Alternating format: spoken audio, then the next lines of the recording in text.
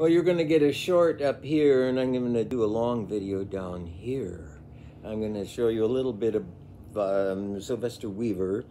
Someone asked me for a lesson on this one. I'll just go through it in a couple of little lessons so you could play the first known recorded guitar slide piece, Sylvester Weaver, 1927, I believe, the guitar rag.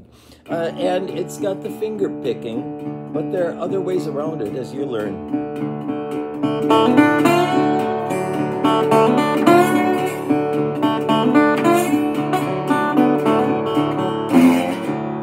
So this has got a pretty basic thing. I've got that alternating pattern. It does a few things. You could still do it just like this.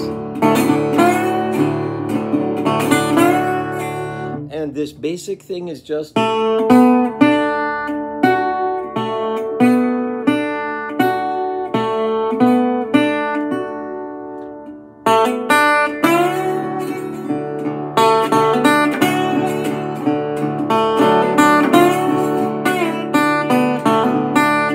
and the bass note.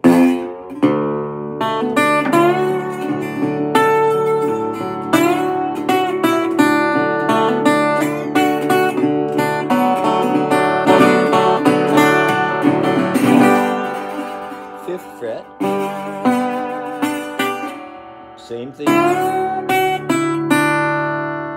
And here's the cool chord. But Sylvester did not use the slide all the way across the strings through that entire piece, going from your D, E to your top chord, A, D, G, A. He would take this slide off just a little bit, so look at this closely.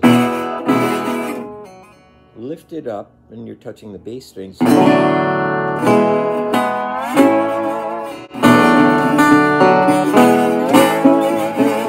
Very cool little slide piece. We will continue more of this, but start to work on those things.